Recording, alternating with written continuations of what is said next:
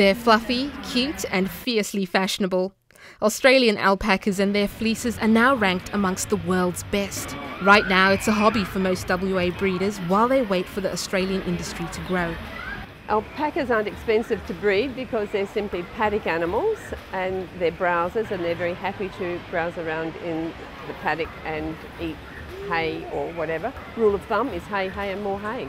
Aussie growers can't meet the international demand for alpaca fleece, but there's a push for more breeders. Alpaca fibre is mostly used in high fashion garments because of its supreme quality. Alpaca fleece farming has been growing in popularity over the past 20 years. Natanui here is likely to produce about 2 kilos when he's shorn in November. To me they're like children. I can see, I can tell an animal by its face, and I often can tell they're breeding by the look of them. You can catch the alpacas at the Royal Show for the rest of the week.